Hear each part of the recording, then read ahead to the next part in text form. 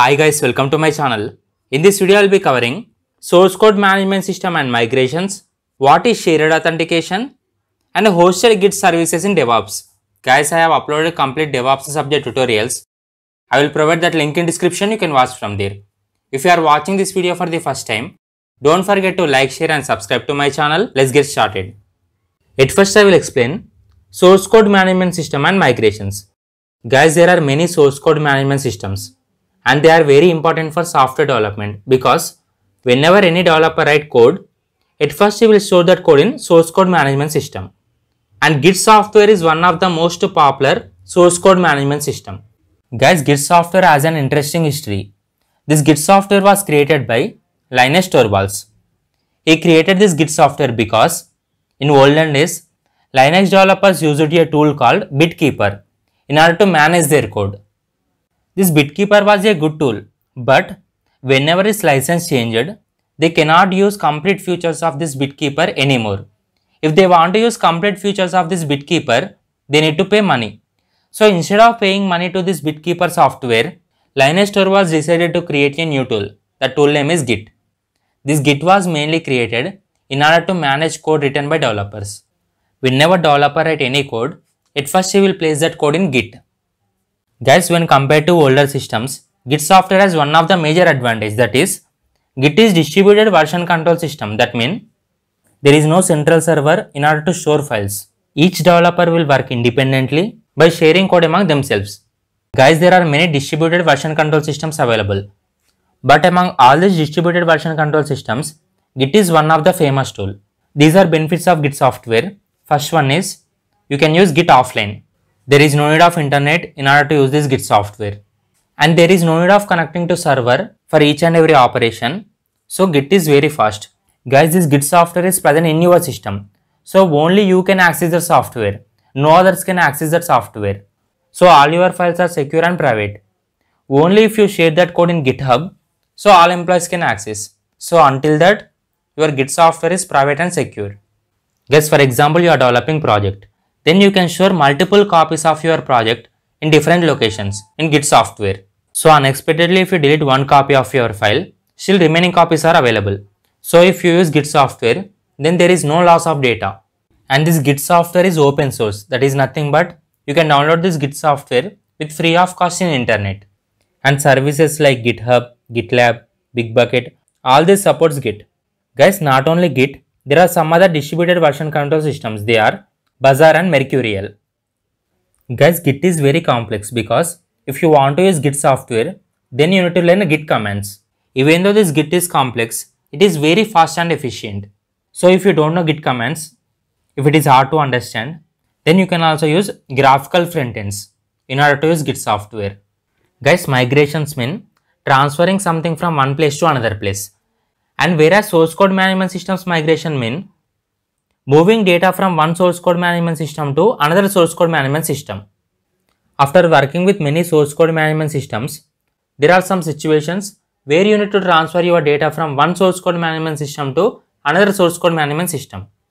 Moving data from one source code management system to another can be simple or it can be complicated based on source code management systems like Git, Subversion, Bazaar, etc.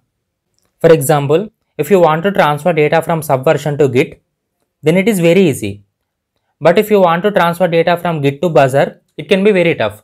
So depending on systems, moving data from one source code management system to another can be either complicated or it may be simple.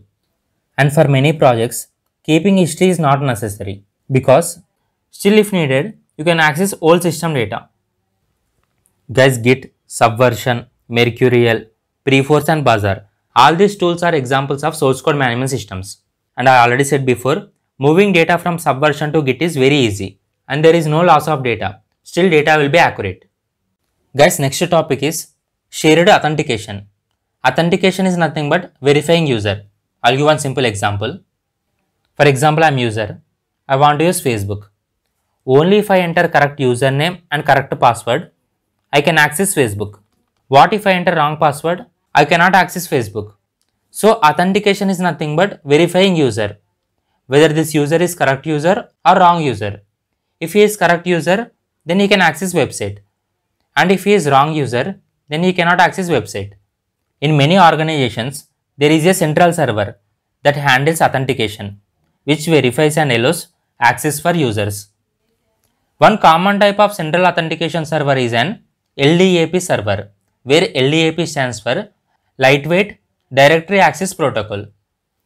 Guys, many companies are using LDAP server in order to verify users. That is, in order to check whether this user is right user or wrong user. If he is right user, then this LDAP server will give access to that user, and if he is wrong user, then this LDAP server will not give access to this user. If your organization is already using LDAP server, then it is very easy to manage user authentication. That is nothing but it is very easy to verify users. Even if your company is not using LDAP server, then creating one dummy LDAP server is very easy. We call this dummy LDAP server as test LDAP server. In order to create one dummy LDAP server, you need to install one software in your system. The software name is 389 server, and also you need to install one web application. That web application name is PHP LDAP admin.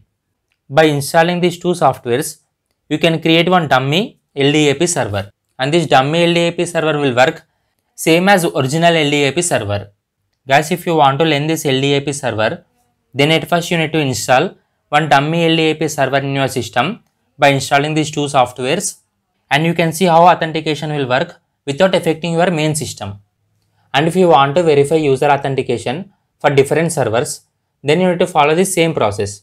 This is all about shared authentication. Next topic is hosted Git servers. Guys, GitHub website and GitLab website.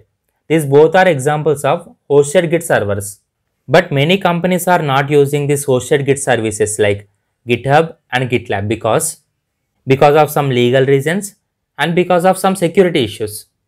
This GitHub and GitLab, these both are websites that are available in internet. So there is high chance of hacking.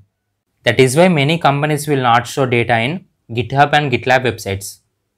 For example, if you consider government organizations or companies dealing with money, for example, if you consider government, banks and insurance companies, they will not store their code in GitHub or GitLab because GitHub and GitLab are cloud based that are present in internet.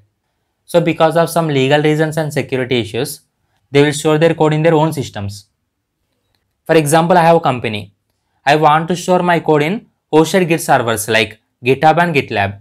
So if you don't have any problem, then storing your code in GitHub or GitLab is very convenient. And you can easily create free account in both GitHub and GitLab. So simply you can create free account and you can see what they offer. And this GitHub and GitLab provides various kinds of features such as web interfaces, documentation wiki, issue tracker, commit and branch visualization, pull request workflow. These are various features offered by both GitHub and GitLab. Guys, this Git is software maintained by Linux. And whereas GitHub is product that belongs to Microsoft and GitLab is product that belongs to GitLab company. For example, I'm developer. I'm developing code in my system. Whenever I develop code, at first I will place my code in Git software. Whenever you place your code in Git software, only you can access that code. Remaining employees cannot access that code. If all remaining employees want to access that code, then you need to place that code in GitHub, where GitHub is cloud-based website. Guys, GitHub and GitLab both are same, but they belong to different companies. Guys, Git software is mainly designed in order to store text files.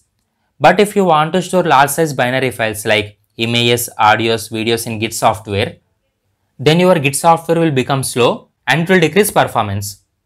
So if you want to store large binary files like images, audios, videos, then you can use GitHub and GitLab.